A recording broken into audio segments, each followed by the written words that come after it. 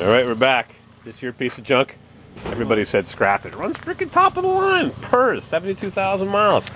What's this thing here for? What does that do? It's just screwed on, sitting away from the block. Does that thing give it a cold signal? Tell the engine it's cold and increase the signal to the fuel injection gizmos here? What the hell? Spray gas and it starts right up. What the heck is the problem? Bypass that one already with my piece of copper wire that's there. Yep. Maybe it's this thing. I wonder what that does. What does this little gizmo do? What does that gizmo do?